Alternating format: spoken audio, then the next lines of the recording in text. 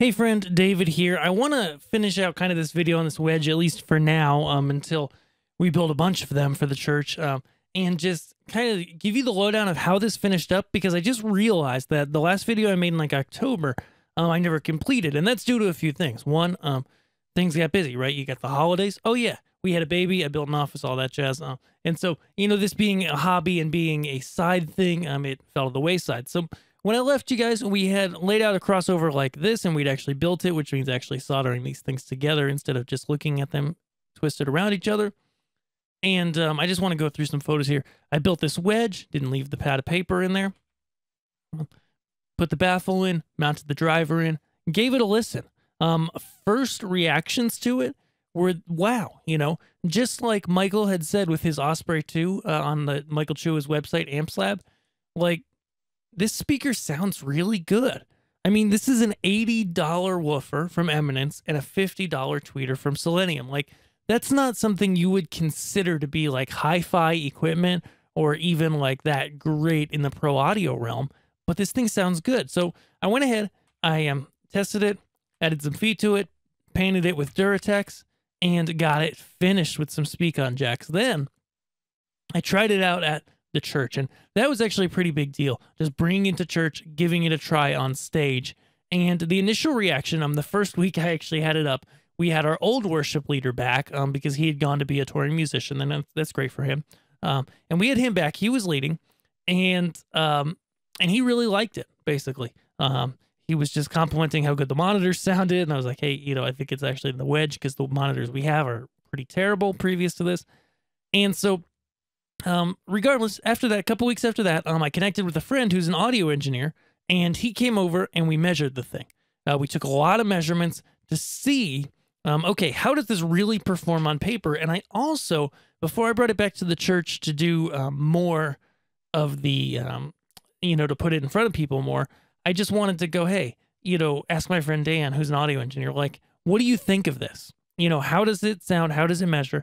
And for the cost, assuming you have to build it as well, because this one cost me about $300 on the nose. And I'm looking at, if we make like 5 or 6 of them, it might be 275, might be 325, somewhere in there. If we're looking to do that, then, is this worth it? Like, is it that good? And we both agreed, from listening to it, spending some time outside, listening to this thing, that, yeah, this thing, for a wedge on a small stage, it's like this coaxial design works so well, because if you think about it, if you're at a church and you've got a small stage, I run into this all the time. You get the musician and you point the monitor, you get it hitting their ear or getting close to that point, coming down from the floor, and they really can only be in the sweet spot of the tweeter or the woofer, but not both, right? When you've got kind of a typical, like a 12-inch and a 1-inch kind of box, like a typical, speaker on stick that you could also use as a monitor. A lot of churches have these. It's really hard to get them in the sweet spot of both the tweeter and the woofer at the same time. And so something like this, where the tweeter is literally in the middle here, makes it so that they're always in the sweet spot.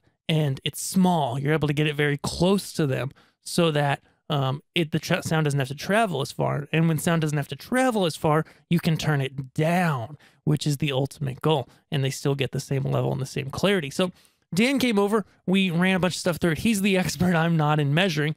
And this is what we ended up with in SMAART Live. You can see coherence is quite good at the top here.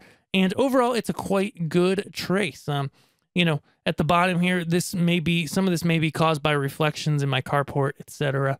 But that's the phase. And then this side, as we can see, is the actual frequency response. And, he said, hey, look, it's not flat, right? But we're not making a studio monitor here. So what we've got is really cool, just looking at the monitor, where it slopes off below 100. That's great. You don't need that in a stage monitor because you've got subs spilling onto the stage. And then, there's a little boost in the lower mids, a little cut after that. Something you might do in a monitor anyways, to be honest. A little boost around here, which this is great for vocals to help them cut through. And then at the top a little bit. And so overall, it looks really good. And so what's the test drive? What's my conclusion here? This has been a really successful experiment. Like, the musicians at church love it. Like they're not fighting over it because there's only one so far, but they're coming close to it in the sense that, you know, they notice the difference, which this is great. They can tell the difference very clearly between my wedge and the other wedges that we have. There's one wedge that we have that's a JBL JRX series. That's like the nice wedge. And the rest are these community, these old, D&D 12s. And there's a very audible difference to my ears. One of my audio guys is also on the worship team. He noticed the same thing, that it's very audible. It gets plenty loud for what we're doing. We're about, if we max out our chairs, we're about just under 200 seats, or no, just under 300 seats. I think we did 282 for a big funeral a couple months ago, or last summer. But so we're like 280 max. You know, the room is about 100 feet wide. It's 95 wide and 55 deep. And we have live drums. And these things are able to get plenty loud on our stage, these wedges, and the musicians really love it. And so I'm going to plan to make more. On this post here, we're going to add in basically a list on the post that I'll link to below this video of everything I used to build it. Basically, not quite all the carpentry stuff necessarily, but I'll link to what I can, and I'll include that there so that you can see all the stuff added together. And if you're considering buying it, then you can totally do that. The crossover, like I said, you'll have to get that from Michael Chua because he owns that, of course, but he's happy to give it out for non-commercial use, which is so awesome and so nice. So with that, guys, thank you for watching. Be sure to subscribe here and let me know below. Are you considering building some of these? Have you built some?